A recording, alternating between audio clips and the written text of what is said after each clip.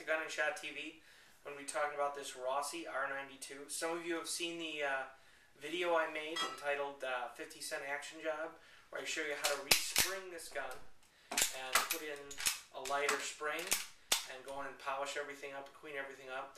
I not only did that, I've also cut down the spring in the mag tube. I think it was only maybe that much uncompressed, sticking out the end that I cut off. Look around online, you can find some more information on that. And that allows the cartridges to be loaded easier, and you'll also get maybe one or two more in the pipe. I think this now holds 12 38 special and 11 357 Magnum in the tube, and then you could also put one extra one in the chamber for a little bit extra capacity. I also went and stripped the stock and dyed it with some, I think it was Danish oil, give it a little bit nicer finish than when it left the factory with. Although taking this 4 stock off, 4N, pardon, was a pain. Trying to put it back together involved breaking this screw and having to get new ones from Rossi, and then I ended up having to Dremel out, not Dremel, but slowly file out the barrel a little bit with a jeweler's file to get the screw back in, because apparently they do it with some sort of hydraulic press or something in the factory. I have no idea who thought that was a great idea. But after all that, I've shot it quite a bit. Now the only problem I have with it anymore is I do have a slight problem if I'm shooting 105 grain very light bullets, because in a 38 special case, because the bullets are so light, when the lifter flips them up, they'll flip all the way up and be pointing straight up, or even sometimes fly out of the action. Now that's probably my fault. They are very light bullets. They're cheap and fun to shoot, so it's not a huge concern, but that's really the only problem I have with this gun anymore, and that is due to the fact that the bullets are way too small, as far as too light. Other than that, I really don't have much problem with it. I did have one other slight issue, in that this gun has buckhorn, traditional buckhorn sights with a brass bead front post. I was having problems, and I'm looking around online, a lot of people have problems with these guns. They can't seem to get them to shoot at the right elevation. Everyone says they either shoot low or they shoot high. I was having problems too. If you look at the buckhorn like this, there's a very small notch at the bottom. I wasn't sure if I was supposed to line the sight post up in that. Well, when I did, I was shooting about 4 or 6 inches low. So I'm like, well, that's obviously not right. So I tried lining the front post up at the top of the buckhorns. That also did not work. Now I was shooting high.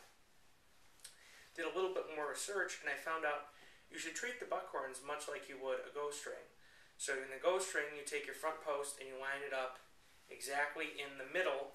It's going to be hard to do this on camera, but you line it up in the middle so the post is sitting right in the middle of the ghost string. Well, on the buckhorns, you're going to want to line it up, so pretend there's a top here, and just line it up so it's right in the middle.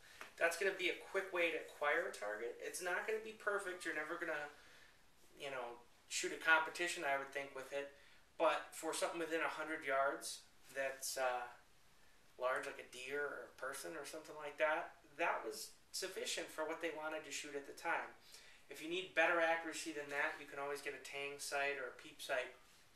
But that's once I got that down, that I need to be centering the post in the buckhorns, the rifle shoots great. I have no problem hitting anything I want to aim at. So that's the big thing. And I thought it was kind of weird, because looking around, I could find a lot of information about people unhappy with where the rifles were shooting, but I couldn't find any information. The owner's manual, nothing says, hey, by the way, this is how you shoot with buckhorns. So I think that's something that a lot of people would probably benefit from knowing, because I know, I have other Winchester rifles. I've got a Model 94, but most things have what's now called modified buckhorns, where it kind of looks like a buckhorn, but it still has that V-notch to line up your front post. So on a sight like that, you're still shooting like a traditional sight. So in this case, you do have to take the buckhorns into account and specifically change how you're aiming to be able to hit what you shoot at. But as I said, now with that taken care of, the only real issue I have is shooting super light 105 grain bullets in 38 special cases. But that's kind of the nature of the beast, I think. Shooting 38 specials in a 357 lever gun is never a guarantee anyways.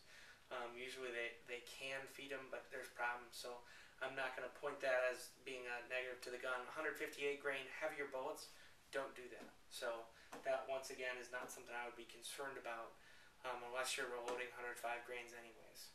But that said, I think I paid about $460 for this. A great gun. I did a little bit of work, a couple little tweaks here and there, but now it's to a point that it shoots awesome, it's flawless, it's fun, and the reloading, I'm reloading for about 5 cents a round, so it's a really cheap, fun centerfire rifle to shoot. So if you see one cheap, I know they do sell for about $200-300, sometimes used. If you find a good deal on one, I would snatch it up. They're definitely worth playing with, and if you don't like it, you can always sell it on down the road and get your money back.